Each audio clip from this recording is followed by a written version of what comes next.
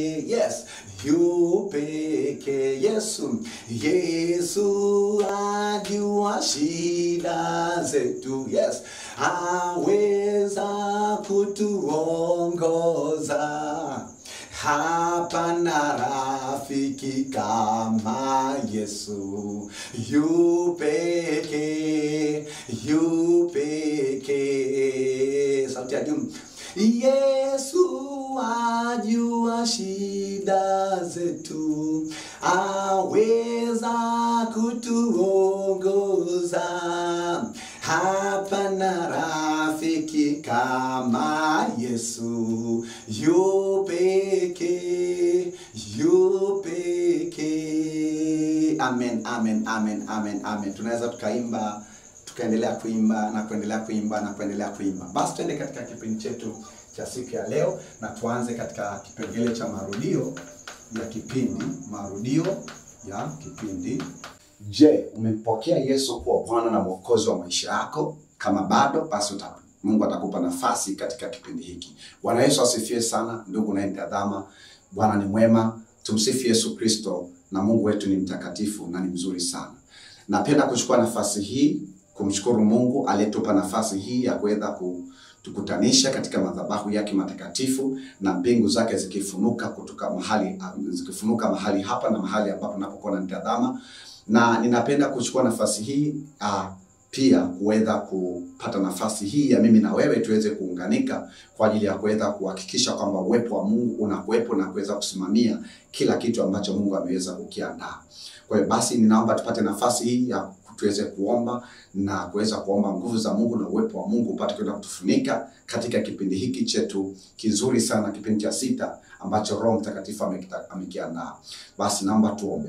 Bwana Yesu, tunakuja mbele zako kama watoto wako tukisema asante kwa neema yako ya wokovu ambayo ulikufa pale msalabani na kufufuka kwa ajili ya kwamba kuchukua dhambi zetu, uovu wetu, makosa yetu na uasi ambao tulikuwa tumekutenda mahali hapo.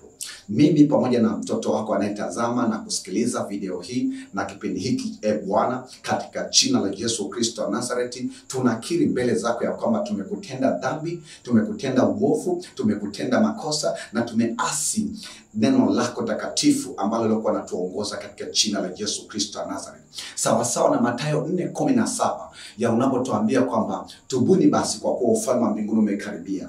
Mimi na mtazamaji na mtoto wako huyu ambaye ni kiungo cha mwili wa Kristo tunatubu kwa maana ufalme wako umekaribia ndani ya mioyo yetu, ndani ya nafsi zetu, ndani ya fikra zetu, ndani ya miili yetu, ndani ya mazingira yetu, katika jina la Yesu Kristo wa Nazareti, mfalme wa amani.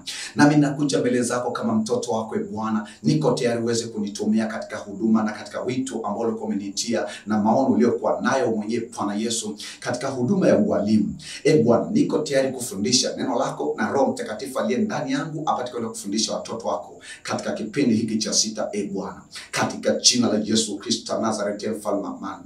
Nami nakuja mbele zako nikiomba juu ya watoto wako wanaojifunza neno la uzima kupitia kwenye shule ya ufalme wa mbinguni umekaribia Tanzania, katika jina la Yesu Kristo wa Nazareti. Damu ya Yesu ipate kwenda kuwafunika. Mungu, tufunulie akili zetu pate kwenda kuelewa na maandiko, Bwana, sawa sana kama jinsi ulivyowafunulia watoto wako katika kitabu cha Luka 24:45, ili pate kuelewa ulichokisema katika kitabu cha katika Agano la Kale na Agano Jipya, katika jina la Yesu Kristo wa Nazareti. Roho Mtakatifu, tunakushukuru, tunakukaribisha uwe pamoja na sisi. Tunazipinga hila za shetani, Bwana, na tunatumia silaha za ufalme wa mbinguni kwa ajili ya kuteketeza na kusambaratisha kila aina upinzani unaotoka kwenye ufalme wa giza, katika jina la Yesu Kristo wa Nazareti. Tunaomba upako wa Alfa na upako wa Omega katika jina la Yesu Kristo wa Nazareti, mfalme wa amani. Mungu, tunajiweka mikononi mwako, utufundishe na kutulisha chakula chako, neno lako la uzima, na utunyeshe na damu yako, Bwana, iliyo takatifu, katika jina la Yesu Kristo wa Nazareti, mfalme wa amani. Mungu, pia walike na watoto wako ambao wako kwenye mtandao wa internet huduma hii, Bwana, nguvu zako zipate kwenda na neno lako hili utakalolisema katika kipindi hiki, na zipate kwenda kufurika na utukufu wako upate kwenda kujaza nyumba na mahali popote ambapo mtoto wako anapofuatilia kipindi hiki, kama utukufu wako ulivyojaza darasa hili, Bwana, na nyumba hii na madhabahu yako, katika jina la Yesu Kristo wa Nazareti. Amen. Amen, amen, amen, amen, amen. Bwana asifiwe. Bwana Yesu asifiwe sana. Haleluya. Basi mimi kwa majina yangu namshukuru Mungu ameniita jina la mwalimu, ameniita majina yangu ni Olenjolaim Moko Tayai Losingo. Lakini kwa kifupi unaweza kaniita tu Olenjolaim. Namshukuru Mungu kwa neema yake ndani ya Yesu Kristo Bwana wetu na Mwokozi wetu.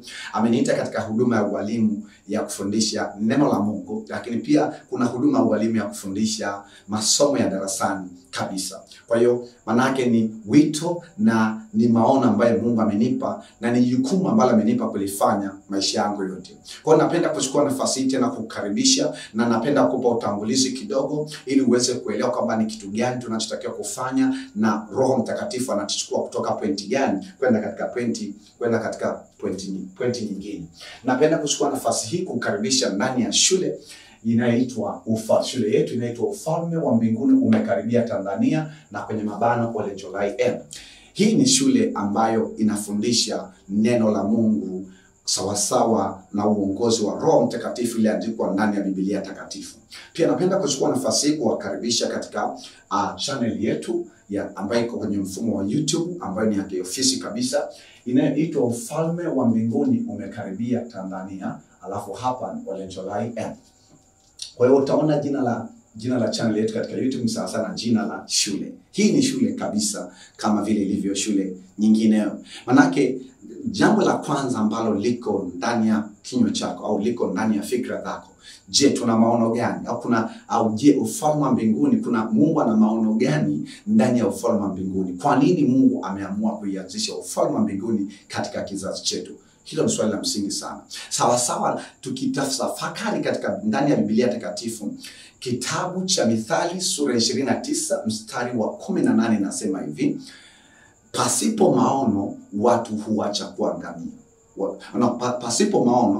Pasipo maono watu huacha kujizuia, bali ana heri yule aishikae sheria. Huo ni mstari muhimu sana. Kama hatuna maono ndani ya shule hii, manake kwamba hatutokuwa na tutaangamia na hatutokuwa na cha kujizuia. Lakini pia tuna heri tukizishika sheria ya Mungu wetu aliye hai. Amen. Bwana Yesu asifiwe. Kwa maono ambayo Mungu anayo katika huduma hii ni kufundisha neno la Mungu kwa usahihi, na pia kuunganisha elimu ya ufalme wa mbinguni na elimu ya darasani na elimu ya maisha, na kuzitumia zote elimu hizi katika kutatua matatizo halisi ya wanadamu katika ulimwengu tunaoishi. Amen. Bwana Yesu asifiwe. Kwa tutakachokuwa tunafanya kwamba kwenye shule hii tutakuwa tunajifunza namna gani ya kupata maarifa, ufahamu na hekima ya neno la Mungu. Alafu haitotosha tu kuwa na maarifa, hekima na neno la Mungu. Mungu atatusaidia kutumia akili alizotupa ili kumjua yeye, na atatusaidia kutumia akili alizotupa ili zitusaidie katika maisha. Manake hapa kinachotakiwa au tunachojifunza ni kujifunza namna gani ya kuchanganya roho wa Mungu jumlisha hekima ya neno la Mungu na jumlisha akili inayotakiwa kutatua matatizo ambayo tunayo kwenye jamii. Bwana Yesu asifiwe. Ninajua kabisa kwamba maono hayo kwa watu wengi yanaweza kawa ni mazito sana, lakini Mungu ni mwaminifu. Mimi ambaye naye kufundisha hapa ni mfano wa hiki ninachokuwa na kueleza katika maisha yangu ya kila siku. Kwa tutakapoendelea, tutaendelea kukupa shuhuda za kwangu mwenyewe, shuhuda za watumishi mbalimbali ambao Mungu amenipa nafasi ya kujifunza kwao. Kwa ndivyo ilivyo. Lakini kumbuka neno hili kwamba mimi kama mwalimu wa neno la Mungu ambaye nimeitwa na Yesu Kristo, sijui kila kitu ndani ya Biblia Takatifu. Ninajua sehemu ya mkate. Lakini Mungu amenipa jukumu la kufundisha watu wengine ndani ya mwili wa Kristo ambao ni watu wa Mungu hicho kidogo alichokuwa amenifundisha. Kwa sababu Biblia inasema kwenye kitabu cha Luka kwamba aliye mwaminifu kwa kilicho kidogo atakuwa mwaminifu kwa kilicho kikubwa. Kwa mpaka sasa Mungu amenipa kidogo, nikiendelea kuwa mwaminifu katika kulisha wana wa Mungu, Mungu atanipa kikubwa. Mimi ni Mtanzania na ninafanya huduma hii kwa ajili ya kuweza kwa kulenga watu wa umri au wa rika mbalimbali. Lakini kitu kizuri ndani ya shule hii tutakuwa tunajifunza masomo maalum, kwa sababu pia mimi ni mwalimu wa elimu ya sekondari na mwalimu wa elimu ya chuo kikuu, ngazi ya stashahada na ngazi ya shahada. Kwa hiyo pia Mungu amenipa mzigo wa kutokuwafundisha tu wanafunzi wake masomo ya darasani, lakini pia na kujifunza hekima ya neno la Mungu. Bwana Yesu asifiwe sana. Basi napenda kuchukua nafasi hii tena kwa ajili ya kuweza kukukaribisha na kukueleza mambo machache ambayo tunayo. Swali la kwanza, kumbuka kwamba shule ya ufalme wa mbinguni umekaribia Tanzania kwenye mabano Olenjolaim kwa sasa inatoa huduma yake kupitia kwenye mtandao wa internet. Sasa swali la msingi kwamba je, utajiungaje basi katika shule hii? Utapataje vipindi takavyoendelea kufundisha kadri ambavyo Roho Mtakatifu atakavyokuwa anatuongoza, kwa sababu mwalimu mkuu wa huduma hii ni Roho Mtakatifu. Basi naomba nichukue nafasi hii kwa ajili ya kuweza kukupa maelekezo machache jinsi gani unavyoweza kujisajili ndani ya UMUTO. UMUTO ni kifupi cha ufalme wa mbinguni umekaribia Tanzania na kwenye mabano Olenjolaim. Kwa hiyo kuna hatua zifuatazo unaweza kuzifuata zikakusaidia, na utafanya usajili mara moja tu.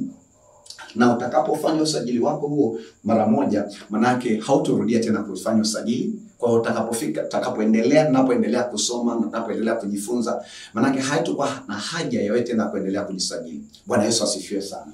Kwa hatua ya kwanza, kama huna anwani ya email, tengeneza anwani ya email ndani ya mtandao wa internet. Unaweza kutengeneza anwani ya email ya Yahoo au anwani ya email ya Gmail.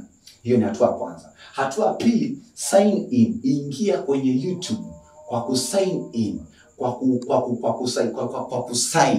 Sign in manake sign ndani ya YouTube kwa kutumia email uliotengeneza. Kama una email tayari, kumbuka username pamoja na password. Alafu ruka hatua ya kwanza, nenda hatua ya pili. Bwana Yesu asifiwe. Hatua ya tatu, ukishaingia ndani ya YouTube, ukiwa ndani ya YouTube, nenda kwenye kitufe cha kutafuta. Andika UMUTO. Usiandike UMUTO kwa sababu UMUTO haipo, bali andika jina la channel ambayo inaitwa Ufalme wa Mbinguni Umekaribia Tanzania kwenye mabano Olenjolaim. Bwana Yesu asifiwe sana. Na utakapofanya hivyo utaona kitufe cha namna hii, alafu hapa katikati kuna Biblia Takatifu imeandikwa Biblia Takatifu. Maana kuna picha ya Biblia Takatifu ambayo imeandikwa hapo kwamba Biblia Takatifu. Yenyewe imeandikwa Biblia Takatifu, hizi zingine zimeandikwa Biblia. Amen. Lakini ukifungua hapa ndani utaanza kuona kwamba kuna mahali wameandika Biblia Takatifu au maandiko matakatifu. Amen. Bwana Yesu asifiwe sana. Kwa utafuta, hiki ni kifupi kumbuka, kwa sababu siwezi kuandika jina lote hapa, maana nafasi haitoshi. Kwa tafuta kwenye YouTube. Ukishaona hiki kitufe, bonyeza hiki kitufe. Hapo utaona ufalme wa mbinguni umekaribia na idadi ya watu ambao wameshajisajili, ya wanafunzi ambao Mungu amenipa.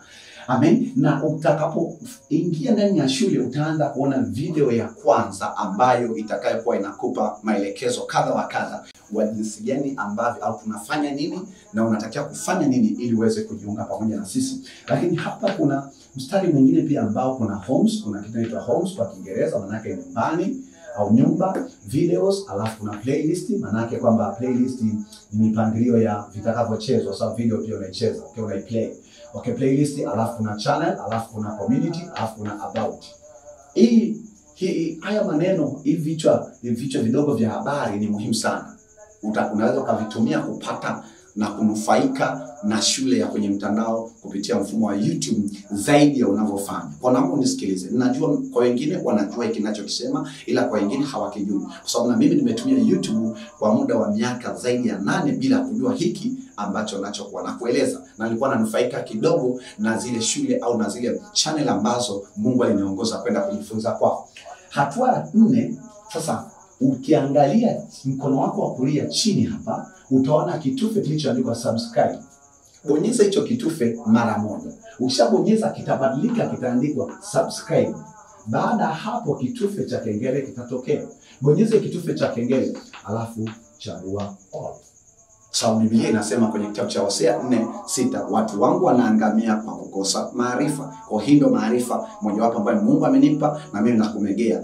Na usitumie tu maarifa hii kwenye channel hii ya kwetu, tumia kwenye channel zingine ambazo Roho Mtakatifu atakuongoza kujifunza mambo mbalimbali unayokuwa unahitaji katika maisha yako. Kama ni mwanafunzi, tumia pia maarifa hii katika kujifunza ndani ya channel mbalimbali ambazo kwenye YouTube. Sasa hivi kuna maarifa kubwa sana kwenye mtandao wa internet, na kinachotuangamiza tunakosa maarifa ya namna gani ya kukipata.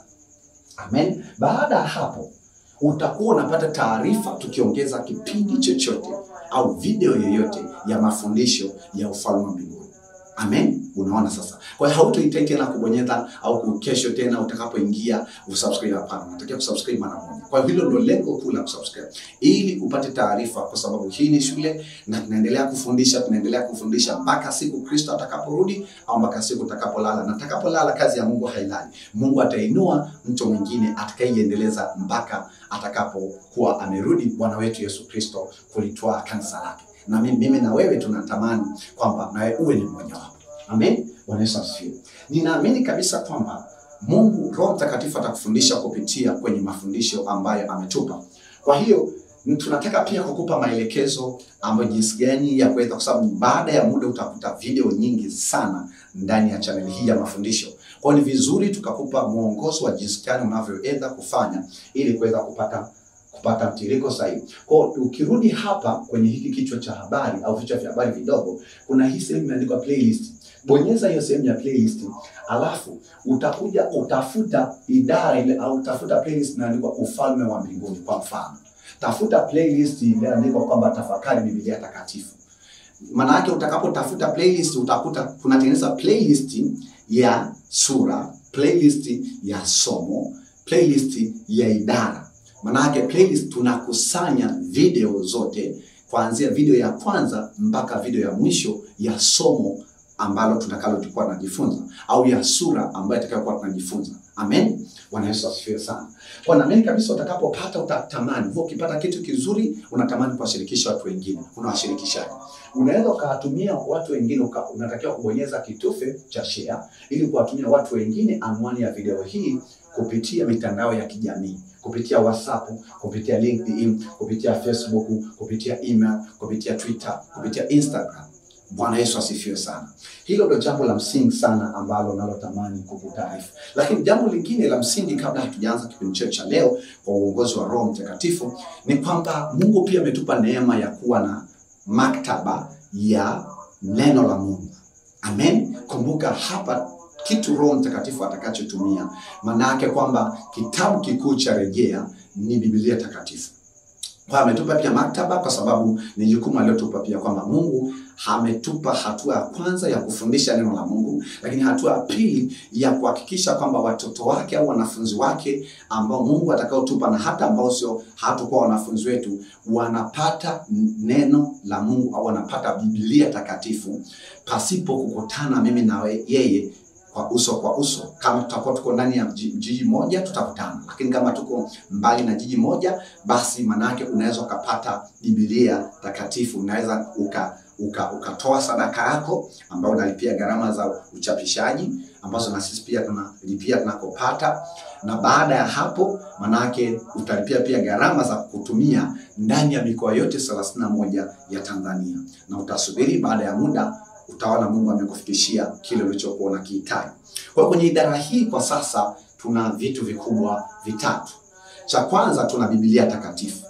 Kuna Biblia Takatifu za ukubwa tofauti, lakini neno ni lile lile.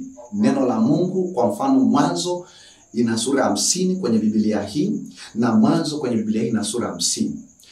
Maana yake kwamba kwenye sura moja, kwa mfano sura ya kwanza ya Mwanzo kwenye Biblia hii, maandishi yake na maneno yake ni sawa, maneno ni sawa, yani maneno yaliyotumika kwenye sura ya kwanza Mwanzo kwenye Biblia hii ni sawa na yaliyotumika kwenye Biblia hii.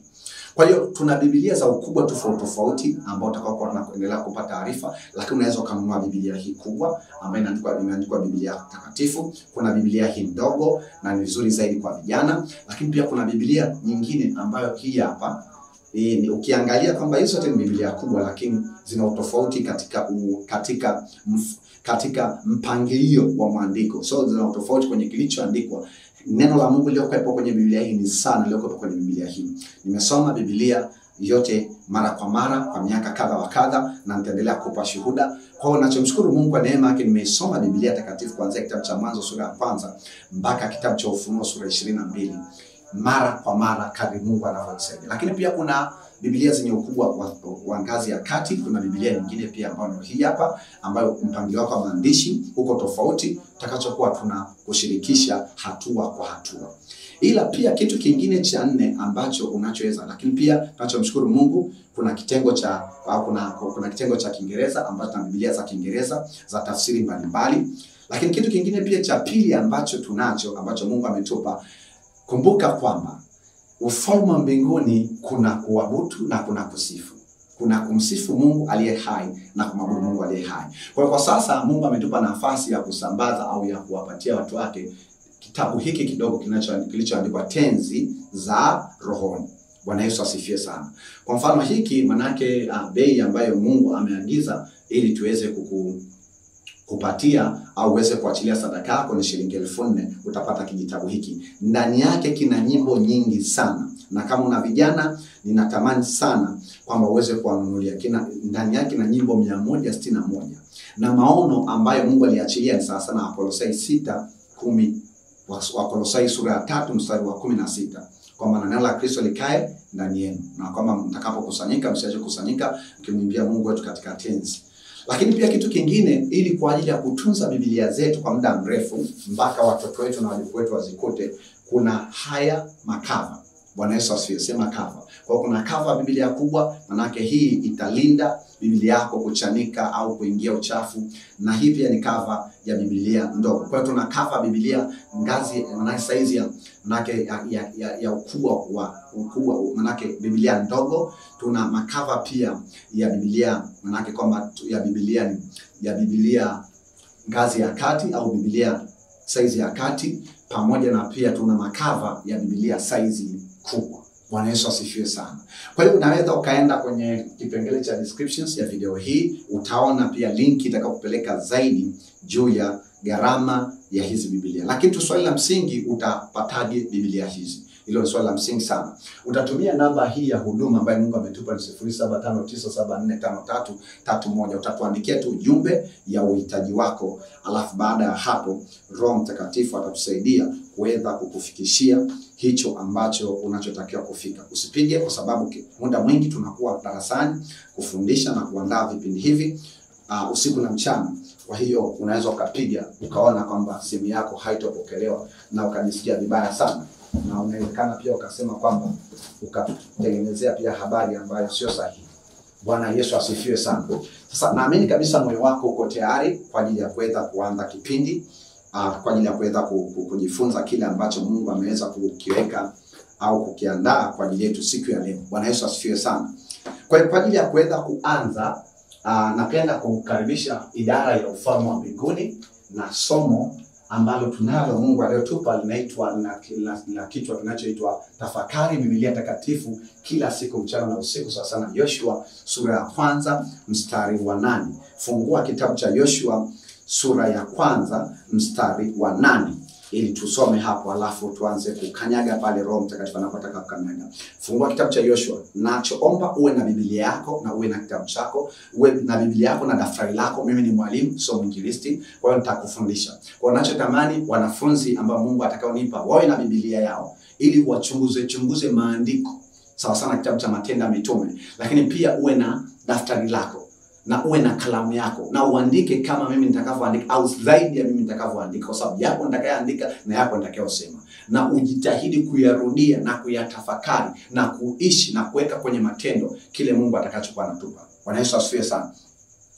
Kitabu cha Yoshua sura ya 1 mstari wa 5 nasema, hapata kuwa mtu yeyote atakayeweza kusimama mbele yako siku zote za maisha yako.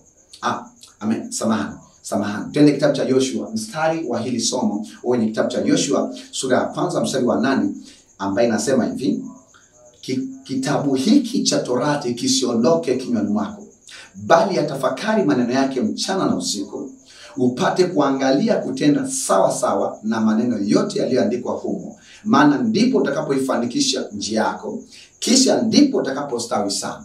Amen. Utakaposoma mstari huu kuubinafsisha, kitabu hiki cha Torati kisiondoke kinywani mwangu, bali ni yatafakari maneno yake mchana na usiku, nipate kuangalia kutenda sawa sawa na maneno yote yaliyoandikwa humo, maana ndipo nitakapoifanikisha njia yangu, kisha ndipo nitakapostawi sana. Amen. Bwana Yesu asifiwe. Sasa kabla hatujaanza kwenda, hilo ndio jina la somo, lakini tupate nafasi ya kumwabudu Mungu wetu na wimbo huu wa tenzi namba 155, hapana rafiki kama Yesu.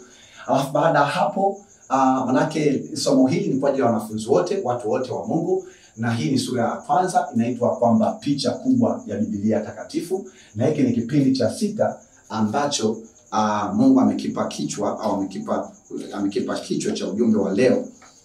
Hiki ni kipindi cha kipindi cha 6. Unakumbuka kipindi cha kwanza mpaka kipindi cha 5 tulisoma nini? Kama hujahudhuria habari njema, unaweza kupata vipindi vyetu vilivyo vya nyuma kwa kupitia kwenye changanuo huo, kwa kupitia kwenye channel yetu ya YouTube. Manake kipindi cha 6 Mungu amekipa kichwa cha picha kubwa ya sura za Biblia Takatifu. Picha kubwa, andika. Napoelezea andika hayo maandishi, picha kubwa, so picha ndogo, picha kubwa ya sura za Biblia Takatifu. Biblia Takatifu. Amen. Kwa hiyo kipindi cha 6, picha kubwa ya sura za Biblia Takatifu. Kwa hiyo huenda hicho ni kichwa ambacho hujawahi kukutana nacho kwenye maisha yako. Na mimi wakati Mungu alipokuwa ananiandaa, sijawahi kukutana na hicho kichwa kwenye maisha yangu, lakini Mungu anakijua na ni sasa anaamua kuachilia kile ambacho anachotaka kuachilia. Amen. Bwana Yesu asifiwe sana. Basi twende kwenye kipindi cha kumwabudu Mungu. Chukua kitabu chako cha tenzi. Kumbuka kama huna kitabu cha tenzi umekipoteza, unaweza ukakiagiza ukanitumia ujumbe hapo kwenye hiyo namba, na ni vizuri ukaagiza kitabu cha tenzi na highlighter. Amen. Pia kuna dao au kuna kitu kingine cha 4 unachopata ndani ya maktaba ya Ufalme wa Mbinguni, ambayo hizi zinaitwa highlighter kwa lugha ya Kiingereza.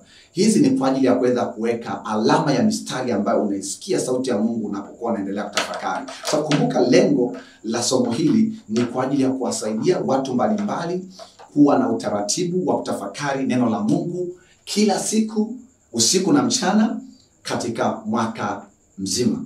Amen. Kuanzia mwaka huu ambao Mungu amekuletea somo hili, unaweza kaenda kwenye matendo, na baada ya miaka kadhaa ukafika mbali sana kuliko ambavyo ulivyokuwa unapambana kuweza kufika hapo unapotamani kufika. Basi twende kwenye wimbo namba 155 kwenye kitabu cha tenzi ambao unaitwa Hapana Rafiki Kama Yesu. Kwa chini pale kwa Kiingereza huu wimbo unaitwa There is not a friend like Jesus. Kwa una aya ya kwanza, una kiitikio, aya ya pili, aya ya 3, aya ya 4 na aya ya 5. Amen. Kwa Mungu atatupa nafasi ya kuweza kuimba angalau aya. Tutaenda kadri ambapo Mungu anapotuimba. Kwa tutaimba aya ya kwanza, tutaenda kwenye kiitikio. Tutaenda aya ya pili, tutaenda kwenye kiitikio. Ubeti sio aya, samahani, sio aya. Bwana Yesu asifiwe sana. Tutaanza ubeti wa kwanza, tutaenda kwenye kiitikio. Tutaenda ubeti wa pili, tutaenda kwenye kiitikio. Tutaenda ubeti wa 3, tutaenda kwenye kiitikio. Ubeti wa 4, tutaenda kwenye kiitikio. Ubeti wa 5, tutaenda kwenye kiitikio. Amen. Bwana Yesu asifiwe sana. Basi twende tukamwabudu Mungu katika roho na kweli. Hapana rafiki kama Yesu, yu peke. Hapana mpozi kama Yesu, yu peke. Twende kiitikio. Yesu ajua shida zetu, aweza kutuongoza. Hapana rafiki kama Yesu, yu peke. Ubeti wa pili, yeye anaye sifa ni Yesu, yu peke. Ndiye aliye mnyenyekevu, yu peke. Kiitikio, Yesu ajua shida zetu, aweza kutuongoza. Hapana rafiki kama Yesu, yu peke. Twende ubeti wa 3. Yesu pamoja nasi daima. Yu pekee kwa usiku aleta salama. Yu pekee Yesu ajua shida zetu, aweza kutuongoza. Hapana rafiki kama Yesu. Yu pekee kulinda Yesu yu mwaminifu. Yu pekee anatutayarishia enzi. Hata wakubali wahalifu. Yu pekee twende kwenye kitika. Yesu ajua shida zetu, aweza kutuongoza. Hapana rafiki kama Yesu. Yu pekee alipelekwa we Mwokozi. Yu pekee anatutayarishia enzi. Yu pekee kitikio. Yesu ajua shida zetu, aweza kutuongoza. Hapana rafiki kama Yesu. Yu pekee Yesu ajua shida zetu, aweza kutuongoza. Hapana rafiki kama Yesu. Yu pekee sauti ya juu.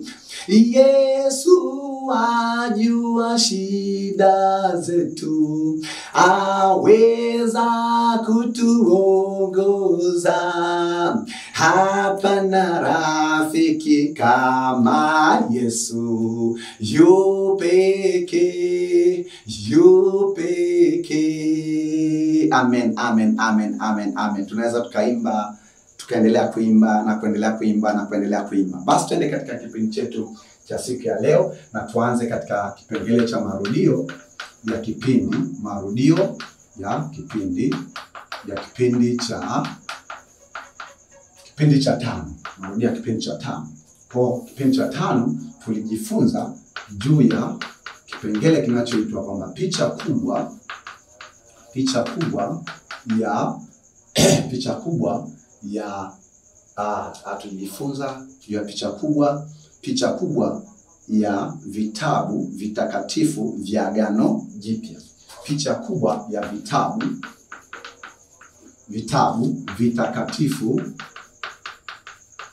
vitakatifu vya Agano Jipya. Na tulichojifunza, tuliona kwamba Biblia Takatifu manake ina vitabu vitakatifu 66. Vitabu 39 ni kwa ajili ya Agano la Kale, au ni vitabu ambavyo viko kwenye Agano la Kale, na vitabu 27 viko kwenye Agano Jipya. Na vyote hivi tunatakiwa kuvitafakari kama watoto wa Mungu, ndio maana vikawekwa ndani ya Biblia Takatifu. Amen. Lakini pia tulichokuja kujifunza kwamba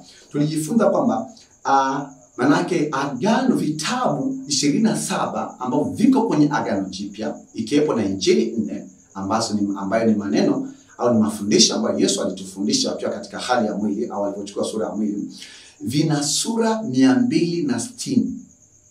Hivyo vitabu vyote 27 ndani yake vina jumla ya sura 260. Lakini pia tukaendelea kujifunza kwamba Roho Mtakatifu amegawanya vitabu 27 vya Agano Jipya katika mgawanyo wa maeneo au wa mtiririko au wa makusanyiko 6. Na kusanyiko la kwanza tulisema ni Injili Takatifu ambayo ina vitabu 4. Injili maana kwamba kuna Mathayo mtakatifu, Injili ya Mathayo mtakatifu, Injili ya Marko mtakatifu, Injili ya Luka mtakatifu na Injili ya Yohana mtakatifu. Amen. Lakini pia mkusanyiko wa pili unaitwa Matendo ya Mitume ambao una kitabu kimoja. Lakini pia mkusanyiko wa tatu ni nyaraka au barua za Mtume Paulo ambayo ziko vitabu 13 au manake ni vimewekwa katika vitabu 13. Na vitabu hivi 13 vina jumla ya sura 87. Kumbuka jumla ya sura ya vitabu 4 vinavyotengeneza mkusanyiko wa Injili Takatifu manake ni sura 89.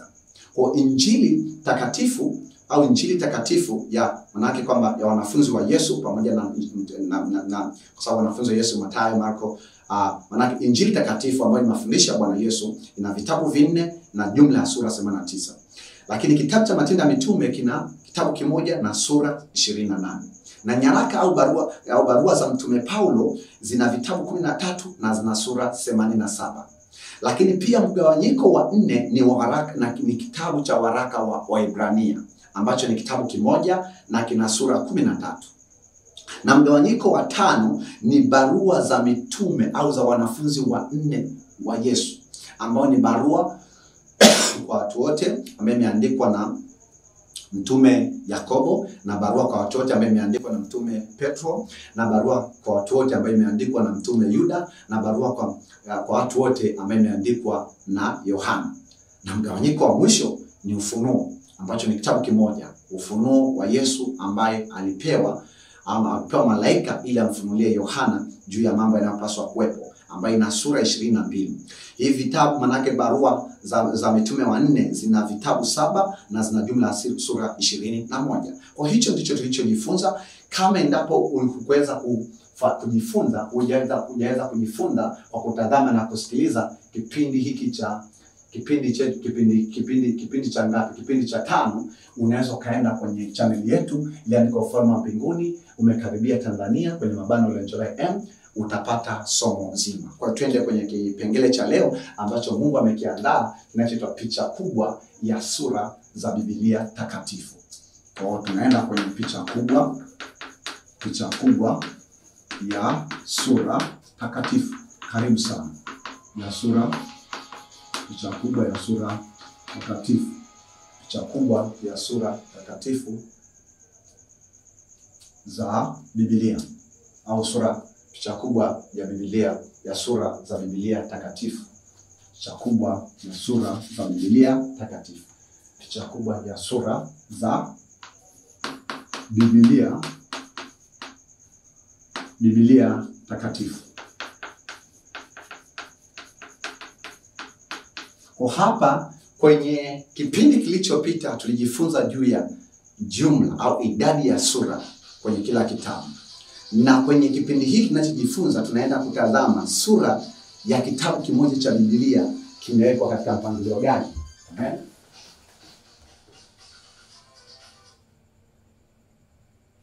Kwa hiyo endelea kutafakari juu ya kitu ambacho tunachoendelea kujifunza kidogo kadri ambavyo Mungu anapokuwa anatusaidia hatua kwa hatua ili tuweze kuelewa kile ambacho Mungu alichokuwa amekiandaa. Amen. Bwana Yesu asifiwe sana. Sasa manake kwenye hiki kipindi chetu cha 6 tunapojifunza juu ya picha kubwa ya sura za Biblia Takatifu au ya sura moja hapa Biblia Takatifu. Kwa naomba tuanze na ile picha kubwa ambayo Roho Mtakatifu alitupa. Kwa hapa tuna Biblia Takatifu, ambayo Biblia Takatifu ina jumla ya vitabu 66. Amen. Tukishuka hapa chini kidogo tunaona kwamba nini? Biblia Takatifu ina Agano la Kale na Agano Jipya. Amen. Na kuna Agano la Kale na Agano Jipya, ambayo kuna vitabu 39 vya Agano la Kale na vitabu 39 vya Agano Jipya. Amen. Sasa tunachokuja kuona katika mtiririko huu ni kwamba tukishuka chini tunakuta kwa sababu hivi ni vitabu 66. Kwa tuangalie kitabu kimoja. Kwa tuseme kwamba tuchukue kitabu kimoja, tushuke chini, tutafakari kitabu kimoja kitakatifu. Kitabu kimoja wapo kitakatifu, kimoja wapo kitakatifu. Amen. Kwa kitabu kimoja wapo kitakatifu, kama kuna vitabu 66, tunaweza tukachagua kitabu kimoja wapo kitakatifu. Mfano tuchukue kitabu cha Mwanzo. Amen. Kitabu cha kwanza kabisa kilichoandikwa au katika mpangilio au katika uandishi wa Biblia, kwa kitabu cha Mwanzo. Kwa tumeshachagua kwenye vitabu 66, tumechagua kitabu kimoja ambacho kinaitwa kitabu cha Mwanzo. Unaweza ukachagua pia kitabu cha Mathayo. Unaweza ukachagua pia kitabu cha Ufunuo. Ukachagua kitabu cha Ufunuo. Unaweza pia ukachagua kitabu cha Isaya. Kwa hiyo una uhuru wa kuchagua kitabu chochote katika mkusanyiko wa vitabu 66. Amen. Lakini unatakiwa kuelewa tunakoelekea na kitu Mungu alichokuwa amekiandaa siku ya leo. Kwa hiyo katika hii picha kwamba tuna kitabu kimoja wapo ambacho kiko ndani ya Biblia Takatifu hii. Tunaposema kitabu kimoja hapo, hicho kitabu cha Mwanzo, vitabu vyote 66 viko ndani ya Biblia hii. Haina maana kwamba utakuwa na vitabu 66, hapana. Vitabu vyote 66 vimekusanywa ndani ya Biblia hii moja. Bwana Yesu asifiwe. Sababu Roho Mtakatifu ananikumbusha juu ya hicho. Amen. Sasa tukichukua kitabu kimoja cha Mwanzo, tukiendelea kushuka hapa chini, tunakuta kuna sura. Kila kitabu kina sura za kitabu kimojawapo, utachagua sura za kitabu kimojawapo kitakatifu.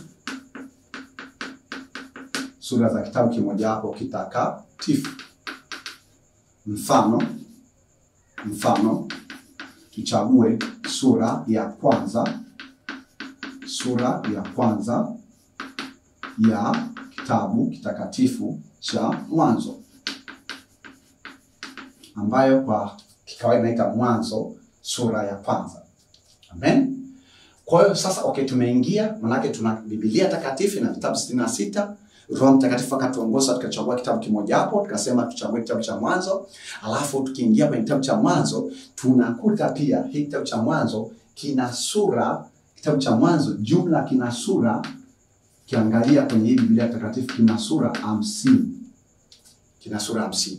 Kwa sasa tunaposema kwamba tuchague sura moja mfano, maana kwamba kwa mfano sura ya kwanza ya nini? Ya kitabu cha Mwanzo. Kwa hiyo kuna sura 50. Kitabu cha Mwanzo kina sura 50. Tumechagua sura ya kwanza. Unaweza ukachagua sura ya 25. Unaweza ukachagua sura ya 49. Unaweza ukachagua sura ya 26. Tunapochagua sura ya kwanza, nataka Mungu atufunulie vitu kadha wa kadha ambavyo utaviona unavyoendelea kutafakari Biblia Takatifu kwa kujirudia, na unatakiwa kuvizingatia ili uweze kuelewa maandiko matakatifu. Bwana Yesu asifiwe sana. Haya, sasa kwa hiyo tumechukua sura ya ngapi? Sura ya kwanza ya kitabu cha Mwanzo. Tukiingia kwenye sura ya kwanza ya kitabu cha Mwanzo, amen, tunaona nini? Tunaona sura ya kwanza au sura yote ya kitabu cha Biblia. Sura yote ya kitabu cha Biblia isipokuwa baadhi ya vitabu kama Zaburi, Mithali, kitabu cha Wimbo Ulio Bora, vina mpangilio kidogo, yani havina hiki kitu nitakachokueleza, lakini tutakuwa tunaviona tunavyoendelea. Ila kwa sehemu kubwa sana, kwa mfano kwenye kitabu cha Mwanzo utaona hiki kitu ninachokuambia kwamba kitabu cha Mwanzo sura ya kwanza au kila sura imepangiliwa katika kitu kinachoitwa aya au paragraph kwa Kiingereza. Aya, au kwa wale wanaojua Kiingereza zaidi kuliko Kiswahili, inaitwa paragraph. Paragraph, aya za sura takatifu. Amen. Kuna utofauti wa hiki ninachokueleza kwa baadhi ya vitabu. Sio kama vitabu vyote vinafanana. Wasema aya za sura takatifu. Kwa aya ni paragraph. Amen. Sasa kwa mfano twende kwa sababu mimi napenda kufundisha kwa mifano. Na Yesu alifundisha kwa mifano na tunaelewa alichokuwa anatufundisha kwa kupitia mifano. Haya, nimefungua kitabu kitakatifu cha Mwanzo ambacho hapa kwenye Biblia hii imeandikwa kitabu cha kwanza cha Musa kiitwacho Mwanzo. Amen. Manake hii ni Biblia Takatifu na vitabu 66. Nimeshafika hapa, nimefungua kitabu cha Mwanzo, na nilipofika kitabu cha Mwanzo nikafungua sura ya kwanza. Kwa tutazame sura ya kwanza ilivyoandikwa. Na hii sura ya kwanza inakupa taswira kwamba mpangilio wake ambao Roho Mtakatifu amepangilia unafanana kwenye sura ya pili, sura ya tatu, sura ya 4, sura ya 5. Kwa hiyo maana yake tunakuwa na nini? Na aya. Na kwa sababu umesoma Kiswahili, kwa wale waliosoma Kiswahili, maana yake kwamba unajua nini maana ya aya. Unajua nini maana ya aya. Amen. Tuangalie aya ya kwanza. Aya ya kwanza tutakuja kuona kwamba ina mistari 5. Kwa kama una Biblia yako takatifu ichukue. Na hii aya ya kwanza kwa jinsi ilivyopangiliwa, sababu hii ni Biblia kubwa. Tunapochukua pia Biblia ndogo kama hii, tukifungua pia aya ya kwanza. Amen. Kifungua pia aya ya kwanza, tutaona kwamba aya ya kwanza ilivyoandikwa kwenye Biblia hii ndogo inafanana na ilivyoandikwa kwenye Biblia kubwa na hata Biblia ya saizi ya kati. Amen. Kwa Mwanzo sura ya kwanza. Kwa sura ya kwanza kwenye Biblia kubwa na sura ya kwanza kwenye Biblia ndogo. Nataka tuone hapo sababu ninachotaka Mungu atusaidie tuweze kuelewa. Amen. Kwa hiyo tuna Biblia kubwa na pia tuna Biblia ndogo. Bwana Yesu asifiwe sana. Kwa hiyo na Biblia ndogo. Amen. Hallelujah. Kwa hiyo tuna sura ya kwanza ni hii hapa. Kwa sura ya kwanza kwenye Biblia kubwa iko hivi na sura ya kwanza kwenye Biblia ndogo iko hivi. Kwa hiyo ina aya. Kwa hiyo tukiangalia katika Biblia sura ya kwanza kwenye Biblia, sura ya kwanza ya kitabu cha Mwanzo kina aya 1, 2, 3, 4, 5, 5, 6. Kwa sura ya kwanza ya kitabu cha Mwanzo kina aya 6 kwenye Biblia ndogo, na sura ya kwanza ya kitabu cha Mwanzo kwenye Biblia kubwa kina aya 1, 2, 3, 4, 5, 6. Kina aya 6. Kwa hiyo maana yake kina jumla ya aya 6. Bwana Yesu asifiwe sana. Kina jumla ya aya 6. Sasa hebu tusome aya moja wapo. Tusome aya ya kwanza. Sababu maana yake kwamba hii sura ya kwanza kina aya 6. Kwa hiyo mfano andike hiyo kwa sababu najua tunafuatana, wewe na Biblia yako tufuatane. Mfano aya ya kwanza ya kitabu cha Mwanzo, aya ya kwanza ya kitabu cha Mwanzo kina aya 6. Kwa maana yake kitabu cha Mwanzo kina aya 6. Kwa hiyo tuangalie mfano aya za Mwanzo, aya za kitabu cha Mwanzo ni aya 6. Kwa hiyo maana yake mfano, some mfano aya ya kwanza inasemaje?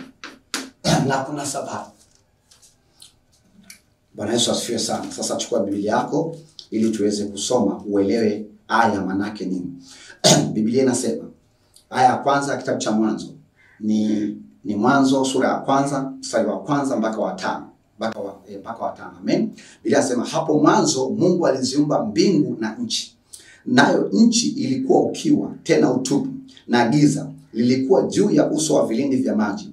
Roho ya Mungu ikatulia juu ya uso wa maji. Mungu akasema iwe nuru, ikawa nuru. Mungu akaiona nuru ya kuwa ni njema. Mungu akatenga nuru na giza. Mungu akaita nuru mchana na giza kaliita usiku. Ikawa jioni, ikawa asubuhi, siku moja. Hiyo ni aya ya kwanza ya kitabu cha Mwanzo sura ya kwanza. Aya ya kwanza ya sura ya kwanza ya kitabu cha Mwanzo. Naomba unakili hizi hatua za kujisajili ili uweze kumshirikisha pia na mtu mwingine na uzitunze pale unaposahau au unapopoteza password yako, kafungua email nyingine, anwani nyingine ya email, basi uweze kufahamu. Kwa tunaendelea na mchanganuo wetu na uchambuzi wetu au na mchanganuo wetu au ufafanuzi wa Roho Mtakatifu na picha yetu kubwa. Kwa tumechukua mfano wa aya ya kwanza. Kwa hapa tuna aya, manake aya za nini? Za vitabu vitakatifu. Aya za sura za vitabu vitakatifu. Sura za vitabu vitakatifu. Amen. Kwa hiyo tukasema mfano, tumetoka hapo ni mfano nini? Mfano wa nini? Kwa aya. Sasa okay, kwa sababu tumechora mshale, tunapoingia kwenye aya ya sura yoyote ya kitabu chochote kitakatifu ndani ya Biblia Takatifu, ndani yake tunakuta sentence. Kunakuta sentence. Amen. Kwamba aya ni mkusanyiko wa sentensi zaidi ya moja. Sasa tunakuta na sentensi za aya takatifu. Tunaposema kwamba sentensi ya aya takatifu,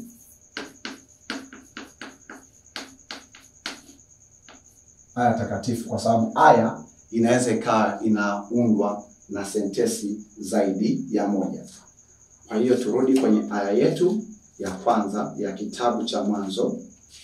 Aya yetu ya kwanza ya kitabu cha Mwanzo. Aya yetu ya kwanza ya sura ya kwanza ya kitabu cha Mwanzo. Amen. Kwa hiyo tunakutana pale kuna sentensi, hapana, kabla ya sentensi, amen. Kama tufanye masaisho kidogo, kabla ya sentensi tunakuta kwamba tukishatoka kwenye aya tunakuta mistari. Mistari ya aya. Mistari ya aya. Mistari ya aya. Mfano, tuangalie mistari ya aya ya kwanza ya sura ya kwanza ya kitabu cha Mwanzo.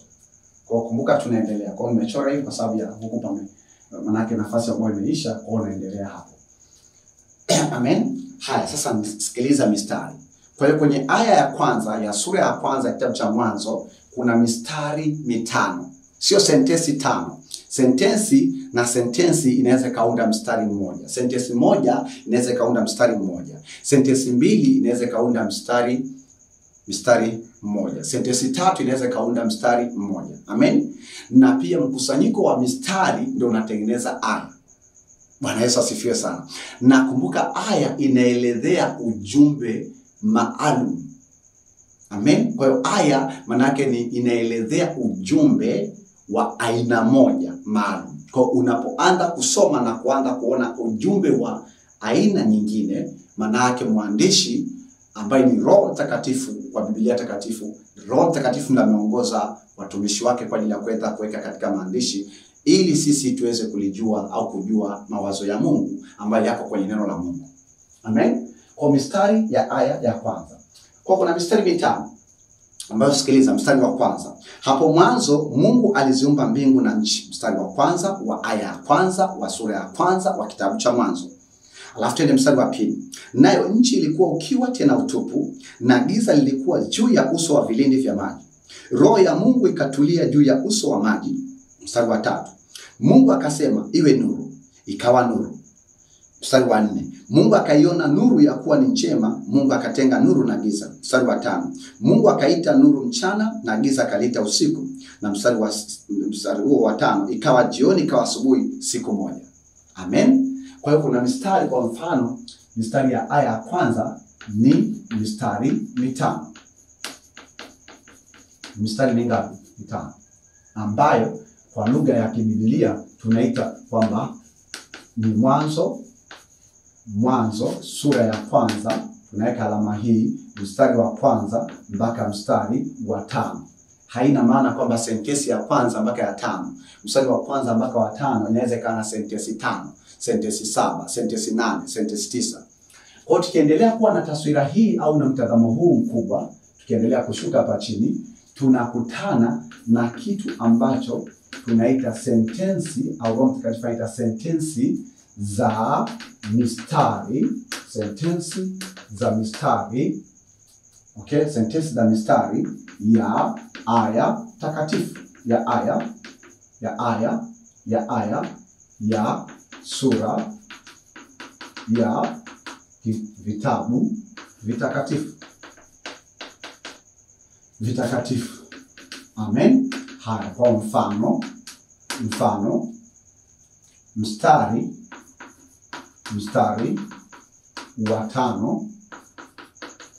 tano wa Mwanzo wa sura ya kwanza wa kitabu cha Mwanzo inasema, ina sentensi una sentensi mbili. Sawa, amen. Haya, lakini pia kwa mfano mstari wa kwanza, kwa huu ni mfano wa kwanza na huu ni mfano wa pili. Mstari wa kwanza wa mwanzo, mfano tunazungumzia mwanzo, maana yake una sentensi moja. Una sentensi moja. Tunaposema sentensi, maana yake lazima inakuwa na alama ya mwisho au ya mwisho. Nasema alama inaweza na nukta, inaweza na koma na kadhalika. Kwa naomba nisome hii mistari alafu nikuonyeshe sentensi. Kwa kitabu cha Mwanzo sura ya kwanza aya ya kwanza ambayo yenye mistari mitano, mstari wa kwanza una sentensi moja. Mstari wa pili una sentensi zaidi ya moja. Mstari wa tatu una sentensi moja. Mstari wa 4 una sentensi mbili. Mstari wa 5 una sentensi mbili. Kwa hiyo kumbuka kwamba kwenye aya kuna mistari na kwenye mistari kuna sentensi. Amen. Bwana Yesu asifiwe sana. Sasa tusome kwa mfano sentensi moja ndani ya mstari mmoja.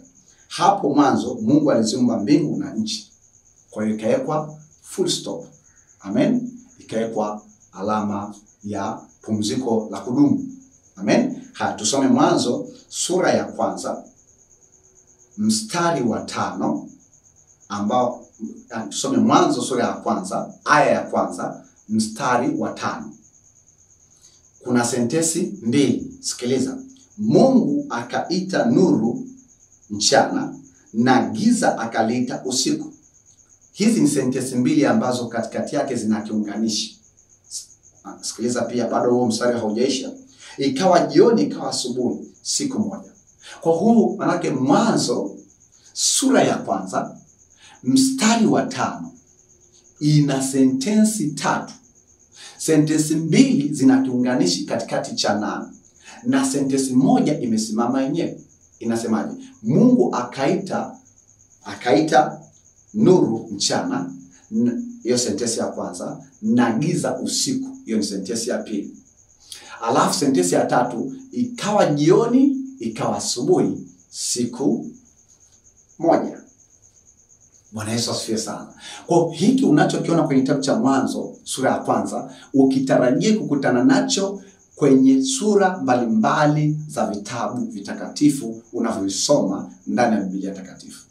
Amen. Sasa tukiangalia kwenye picha tena kwamba tunaposhuka kutoka kwenye sentensi inaundwa na nini? Manake hapo utakutana na maneno. Kwa sentensi inaweza ikawa na neno moja au maneno ya sentensi au yanayotengeneza sentensi. Inategemea ni aina gani pia sentensi. Sentensi takatifu. Sababu kama hii ni Biblia Takatifu, manake hata sentensi zake ni takatifu. Kwa hiyo mfano,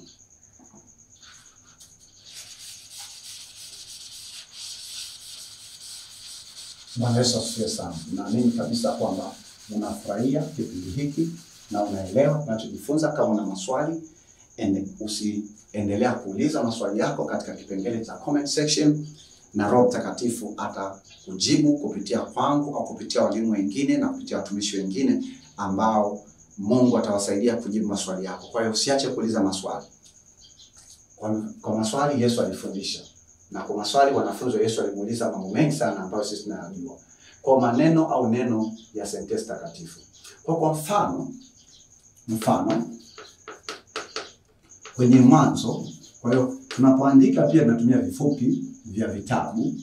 Kwa kitabu cha Mwanzo sura ya kwanza mstari wa kwanza.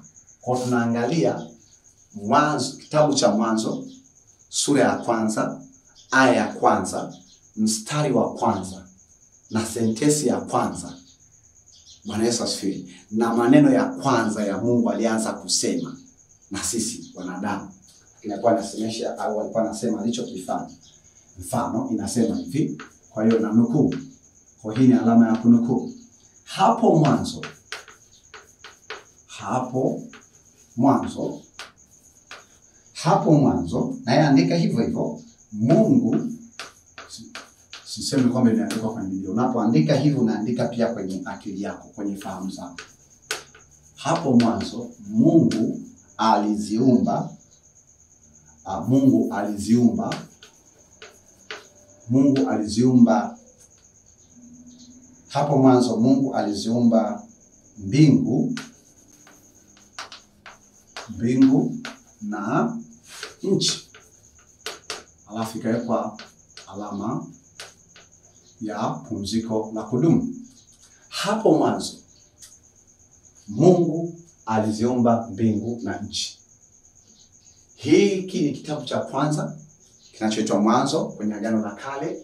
Ni sura ya kwanza ya kitabu cha Mwanzo, na ni aya ya kwanza katika sura ya kwanza, na ni mstari wa kwanza katika aya ya kwanza, na ni sentensi ya kwanza, lakini pia ni maneno ya kwanza. Kwa hiyo hili ni neno, hili ni neno, hili ni neno, hili ni neno, hili ni neno, hili ni neno, na hili ni neno. Kwa maana yake sentensi hii ndani yake ina maneno 1, 2, 3, 4, 5, 6, 7. Kwa hiyo maana yake ina maneno mangapi? Ina maneno 7. Kwa nini tunachambua kwa undani namna hii kadri ya Roho Mtakatifu? Kwa sababu nia ya Roho Mtakatifu ni kwamba tuelewe neno la Mungu na tusitafakari kwa kwenda haraka au kwa kukariri. Kwa hiyo unaweza ukatafakari aya ya kwanza ikakusababisha ukaishi ndani ya aya ya kwanza ya kitabu kimoja hapo na ukafanikiwa ndani ya muda mrefu. Amen. Kwa hiyo hii ni mfano wa sentensi ambayo ina maneno zaidi ya moja, lakini ziko sentensi kwenye Biblia ina neno moja tu. Amen. Ya neno moja alafu ikawekwa full stop. Kwa mfano, Petro alipoona Yesu anatembea juu ya maji akiwa kwenye boti, wakiwa wanavuka kutoka upande mmoja kwenda upande wa pili, Petro alitamani sana na yeye atembee kwenda kumfuata Yesu kama Yesu anavyotembea juu ya bahari. Amen. Kwa Petro akaanza kwenda akimfuata Yesu, alafu akatumbukia, akamwambia Yesu, niokoe. Kwa niokoe ni neno moja. Kwa mfano wa sentensi ambayo ina neno moja ni niokoe. Niokoe. Afrika iko full stop. Ni kwenye kitabu cha Marko tutapata habari ya niokoe. Kwa hii ina neno, ni sentensi ambayo ni sentensi lakini ina neno moja. Kwa mfano pia niambie. Niambie. Kwa niambie. Kwa kama mko kwenye mazungumzo niambie. Maana yake ni sentensi na niambie hicho unataka kuniambia. Amen. Kwa hiyo yako mazingira mbalimbali. Kumbuka hili ni neno lililo hai. Amen. Bwana Yesu asifiwe sana. Kwa hiyo baada ya kutoka kwenye hiyo taswira ya maneno au neno, chini yake pia baada ya kupata neno au maneno ambayo yanatengeneza sentensi, chini ya Biblia Takatifu, nikisema chini na inategemea pia chini ya Biblia Takatifu, hapa nikisema chini, hapa chini, unaweza kukuta kitu kinachoitwa vitabu vya rejea. Au kwenye Biblia zingine vitabu vya rejea vinawekwa upande huu wa kushoto wa ukurasa na au upande huu wa nini, wa kulia. Kumbuka kwamba sura moja inaweza kuwa ukurasa mmoja au ukurasa mbili au nusu ukurasa au robo ukurasa, inategemea. Kwa hiyo maana yake vitabu vya rejea vitawekwa upande huu wa kushoto au vitawekwa upande huu wa chini au vitawekwa upande huu wa kulia. Kwa mfano kwenye Biblia hii takatifu vitabu vya rejea viko kwenye upande wa kulia, na ni muhimu sana unapotafakari Biblia. Kwa hiyo maana yake tukiendelea kuangalia hapo utakachokutana nacho pia tutaona kwamba vitabu rejea.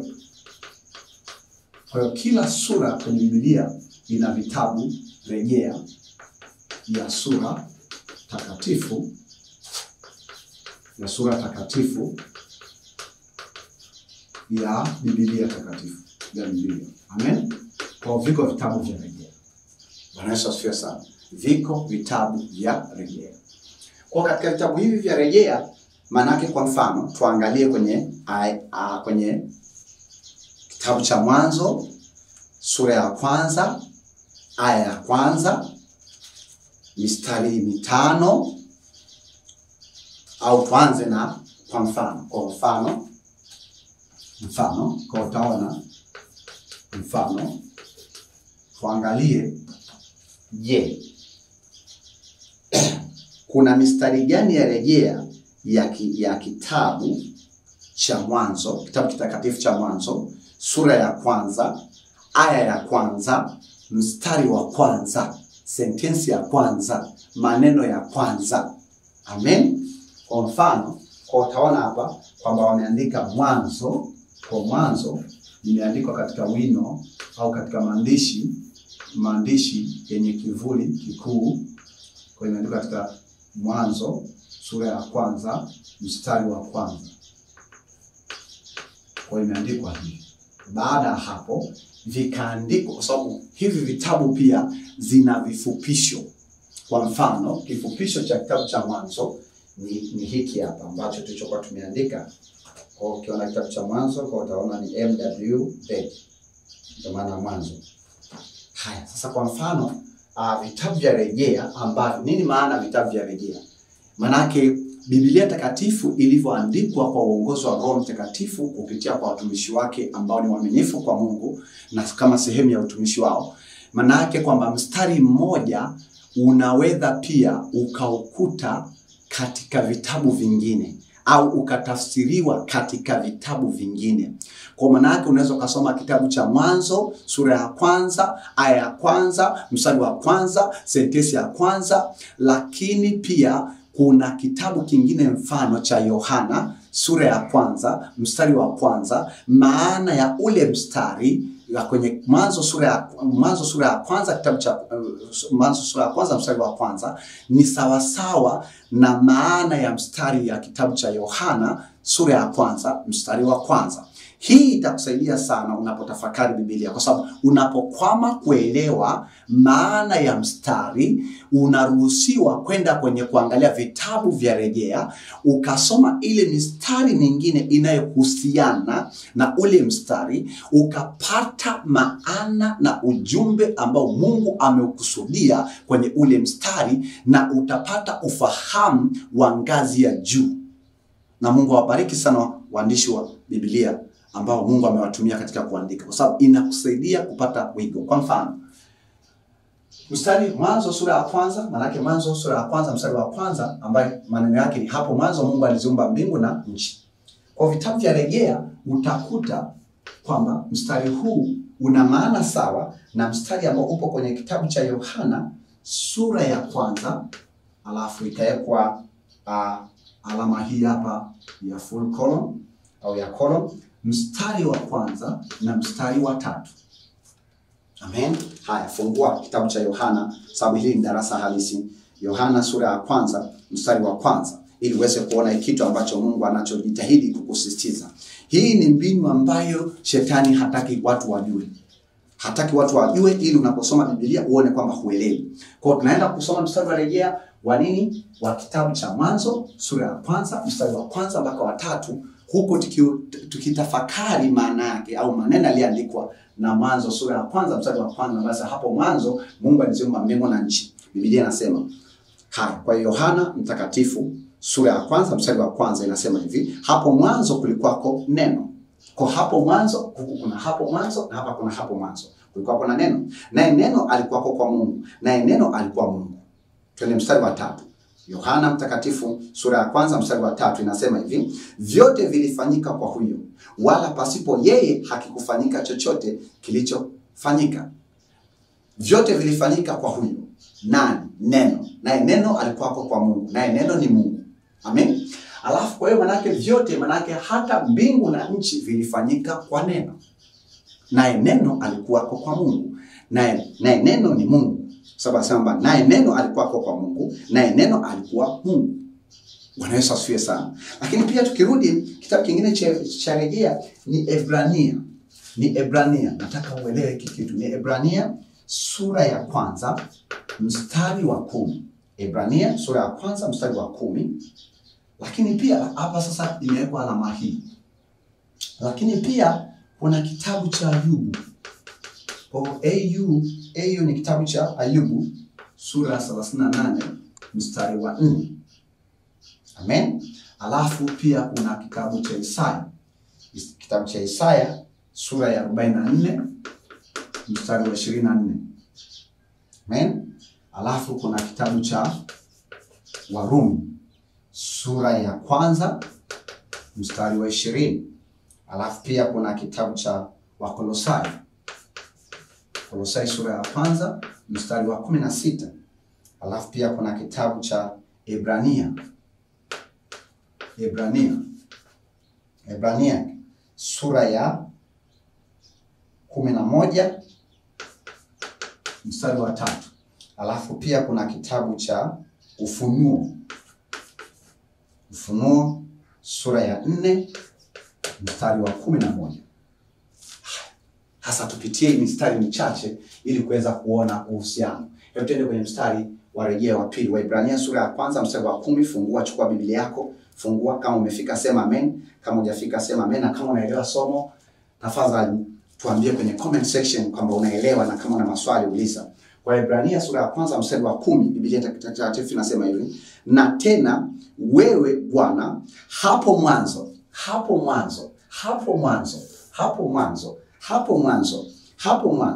uliitia misingi ya nchi, na mbingu ni kazi ya mikono yako. Uliitia misingi, maana kwamba alipoziumba mbingu aliitia misingi.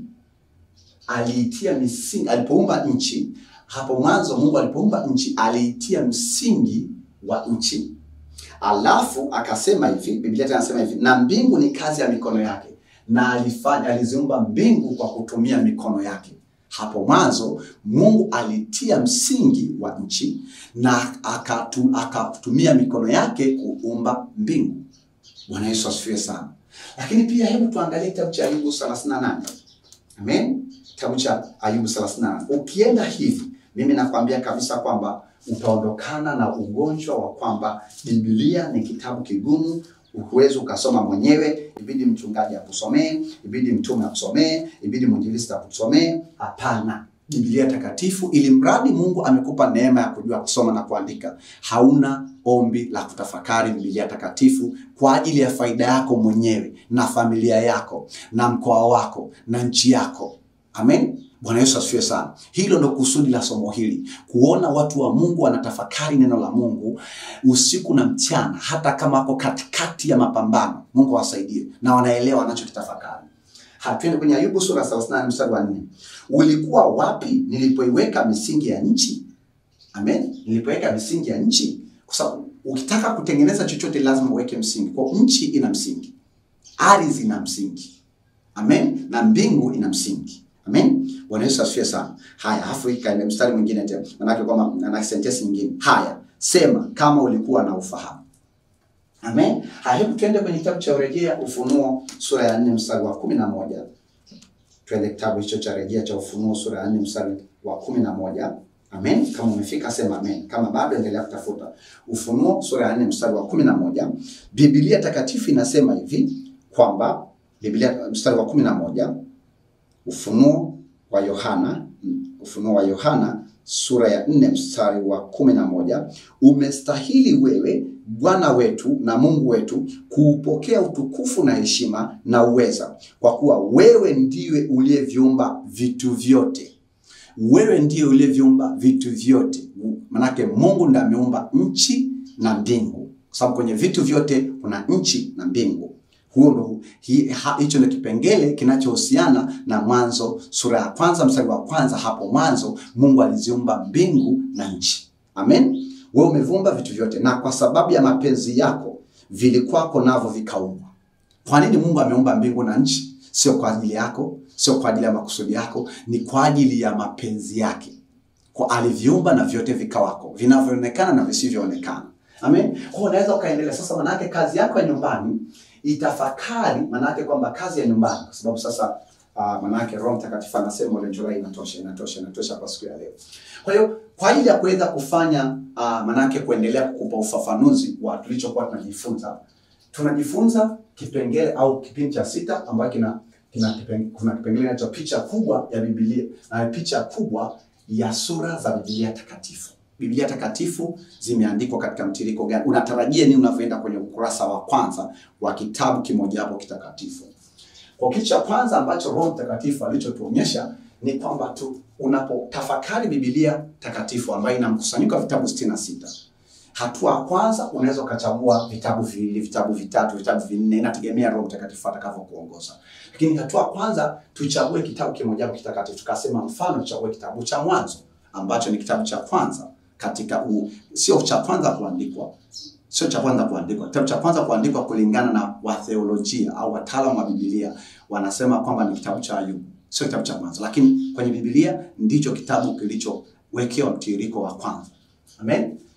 Halafu tukasema kwamba tunapoenda kitabu cha Mwanzo tunakuta kwamba kuna sura 50. Kitabu cha Mwanzo kina sura jumla 50. Tukasema tuchague sura ya kwanza. Kwa hiyo tumeenda kwenye sura ya kwanza. Tunapoenda kwenye sura ya kwanza tukakuta kwamba sura ya kwanza ina aya 6.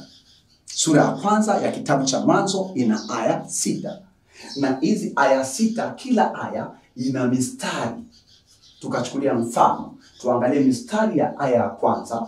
Manake kuna ndani ya aya ya kwanza ya kitabu ya sura ya kwanza ya kitabu cha Mwanzo kina mistari 5. Amen. Lakini pia mstari mmoja unaweza kaundwa kwa kutumia sentence moja au sentence mbili. Mfano, manake kwamba mstari wa Mwanzo sura ya kwanza mstari wa kwanza, manake mstari wa Mwanzo sura ya kwanza mstari wa kwanza una sentence moja. Hapo mwanzo Mungu aliziumba mbingu na nchi.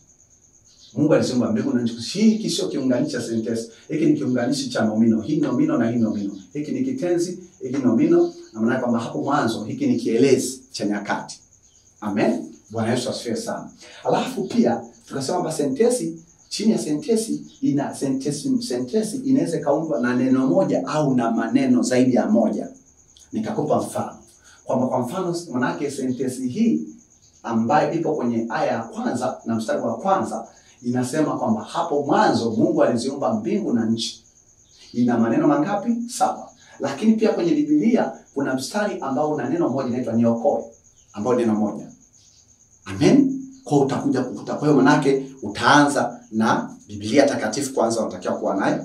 Ndani yake utakuta kitabu kimoja hapo kitakatifu. Ndani ya kitabu kitakatifu utakutana na nini? Na sura moja hapa ya hicho kitabu kitakatifu. Ndani ya sura takatifu utakutana na nini? Na aya. Na ndani ya aya utakutana na nini? Mistari. Na ndani ya mstari utakutana na nini? Sentensi. Na ndani ya sentensi utakutana na nini? Neno au maneno. Amen. Na baada hapo pia, lakini katika hiyo sura utakutana na vitabu vya rejea. Kwa vitabu rejea ya sura takatifu ya Biblia. Mfano, vitabu rejea vya Mwanzo sura ya kwanza mstari wa kwanza ni hivi. Kwa hivi ni vifupi vya vitabu. Kwa kwenye kipindi kinachofuata Mungu atatufundisha namna gani ya kujua vifupi vinavyotumika, vifupi sahihi vilivyotumika ndani ya Biblia ambavyo kivitumia na wewe mwenzako anaenda kusoma hiyo mistari ataelewa. Kwa hiyo kwa sababu hii si maarifa ambayo wengi tunayo, lakini tukiitumia manake atakapoenda kwenye Biblia ya hard copy manake atakutana na hivi vifupi. Bwana Yesu asifiwe sana. Kwa hiyo ni kwenye yaliomo ndipo utakapokutana na hivi vifupi.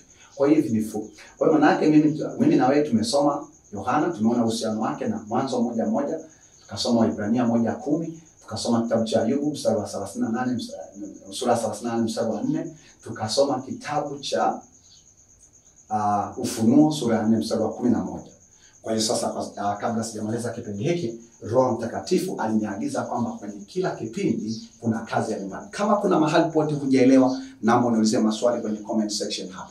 Lakini pia kama unasikia moyoni mwako unataka kumtolea Mungu sadaka ya shukrani kwa neema hii ya ufunuo huu ambao alikuwa amekuletea, uliokuwa unaomba Mungu akufunulie kwa muda mrefu upate kuelewa na maandiko, basi unaweza kutuma sadaka yako kupitia namba hii 0759745331 na sadaka yako itatumika kulipia gharama za huduma na kutangaza na kuhubiri na kufundisha injili takatifu ya Mungu aliye hai, kwa manake kwamba kwa taifa la Tanzania na mataifa mengineo pia. Amen. Bwana Yesu asifiwe sana. Sasa na Mungu akubariki katika hiyo huduma ya kwako ambayo Mungu atakuongoza kufanya. Amen. Bwana Yesu asifiwe sana. Sasa manake Roho Mtakatifu sasa niache ni wakati alivyokuwa ananiandaa niache kazi ya nini? Kazi ya nyumbani. kazi ya nyumbani. Kwa kazi ya nyumbani ambayo hii itakuwa kazi ya nyumbani namba 6. Kwa kazi ya nyumbani namba 6. Namba 6. Swali ni hili hapa. Kwa maana yake tafakari vitabu vyote vya rejea ya Mwanzo mstari wa kwanza, sura ya kwanza mstari wa kwanza, pia vitabu vya rejea vya Mwanzo. Manake Mwanzo, so mistari yote na vitabu vya rejea.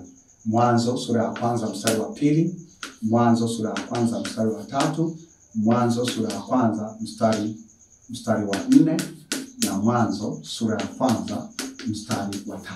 Kwa tafakari, alafu niandikie hiyo mistari kwenye comment section. Basi hapa ndio mwisho wa kipindi chetu. Basi naomba tupate nafasi hii kumshukuru Mungu wetu aliye mtakatifu. Napenda pia alafu nitakupa matangazo moja mbili, alafu tutamaliza kipindi. Tuombe. Mungu wetu aliye mtakatifu, tunasema asante kwa rehema zako na baraka zako. Asante kwa kiti chako cha enzi. Asante kwa maana ni Mungu uliyekuwa mwaminifu kwa kipindi hiki, Bwana. Mungu, nakuja mbele zako Bwana, mtaji na msingi, wewe ndio uliyeka misingi ya ulimwengu.